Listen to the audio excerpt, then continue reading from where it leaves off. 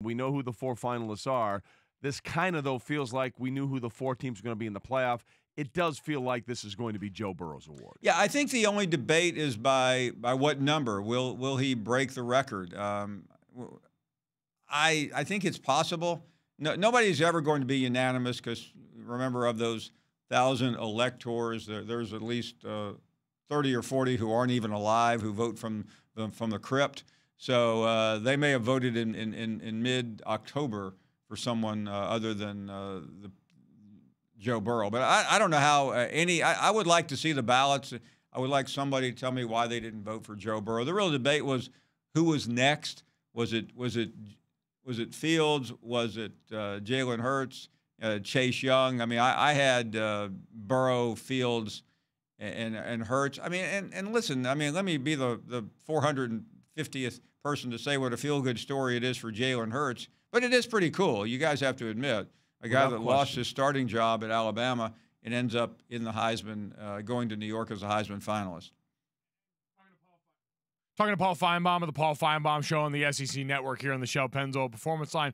Paul, looking at this group and seeing not only the fact that this group is largely comprised of players that we will see in the college football playoff, sans Trevor Lawrence, who's one of the best quarterbacks in the country, got us to thinking, and my dad to ask this question yesterday.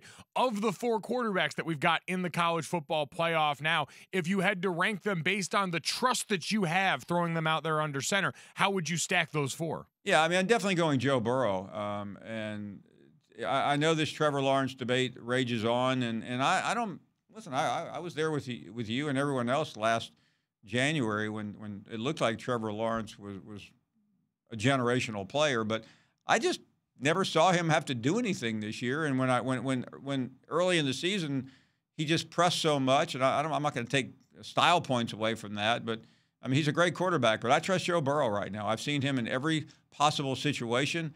I've seen him develop. I've seen him under pressure at Alabama when he had to be. I've seen him against Auburn and Florida when he had to come through, and he's never failed. I saw a quote from Miles Brennan, the backup quarterback, a couple of days ago, asking him, "Have you seen Trevor Lawrence? Excuse me, have you seen Joe Burrow make a bad read this year?" He said, "No."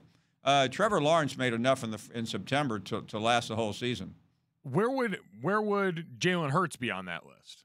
He would be pretty far down. I mean, I thought Jalen Hurts made way too many mistakes. I mean, if you go back to the first Baylor game, I know it was great that he brought OU back, but he put his team in a terrible situation.